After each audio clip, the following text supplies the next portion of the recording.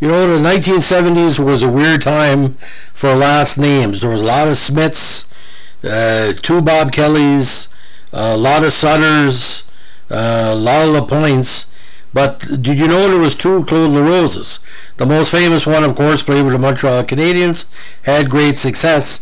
But the second one, probably one of the most underrated players of his generation, who was a #1 draft pick in the WHA and eventually became one of the greatest players to make a comeback of his generation. Gave up hockey, but when he come back, he broke the 50-goal mark in the AHL. So we have to be talking about one person, the very underrated and the very unheralded Claude Larose. Now, Claude Larose, born in Saint-Jean-sur-Richelieu, Quebec, beautiful community, was drafted 2020th overall in the 75 NHL amateur draft. Now, this was a late pick for the Rangers, and we don't know why he went so late in the draft. He had spent several seasons in the Q League with Drummondville, Shawinigan, and Sherbrooke and did nothing but score goals. 73 scored 63 goals in 61 games, 74, 56 goals in 68 games, and then the big one between Shawinigan and Sherbrooke, his hometown, 64 games, 69 goals. All the 3 seasons he averaged more than 120 points a year. He won the Selke Trophy, most gentlemen, in 73 for Drummondville. All-Star second team, 73, 74, and 75 with Drummondville, Shawinigan, and Sherbrooke. And he was a Memorial Cup All-Star first team in 75 from Sherbrooke. Now, he was well known for being high on the radar of the WHA. 1975 draft, the Cincinnati Stingers took him first overall in that selection because allegedly they were going to look at making a French connection line for him, and that's what he did. Now, this is how it worked, ladies and gentlemen. He decided to stay for go directly into the WHA with the Cincinnati Stingers.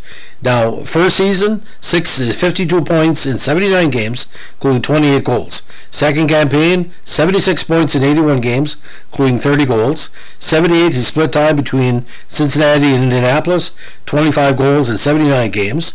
79, he decided to, after Racers folded, to leave for the Rangers, and he played 50 games with their franchise in New Haven, the AHL, 42 games, 25 goals, and 12 points in the playoffs. 1980 saw his first NHL action, 4 goals and 7 assists for 11 points in 25 games. 81, mired in the minors, 30 goals. 82, played with the Springfield Indians for most of the campaign before being called up for 2 playoff games for New York. 83, found himself in Europe with the EHC Wetsikon. And 84, he decided to make a comeback, come out of retirement to play for the Sherbrooke Jets, and broke all kind of league records, 120 points in 80 games. 84 with the Sherbrooke Canadiens, won a Calder Cup crown, 79 points in 77 games, including 16 points in the playoffs.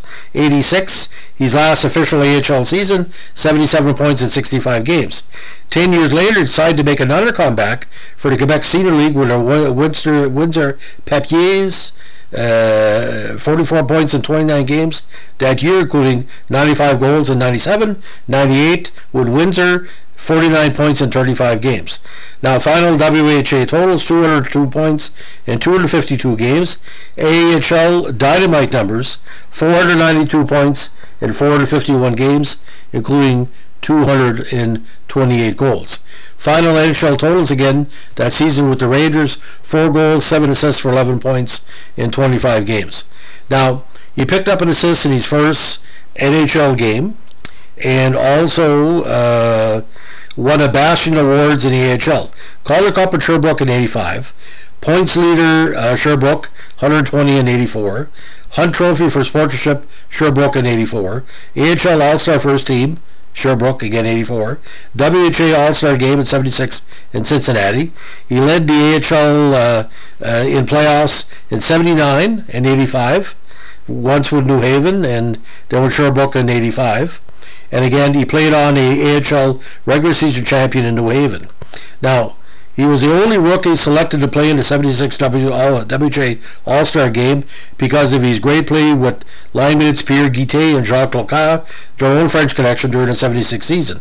Now, he was also on the Indy team that folded on December 15, 78, and was one of Wayne Gretzky's first pro teammates.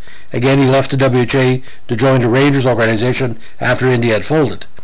Although 79 was a good campaign, got back to NHL, he did miss part of the season with torn cartilage in his right knee.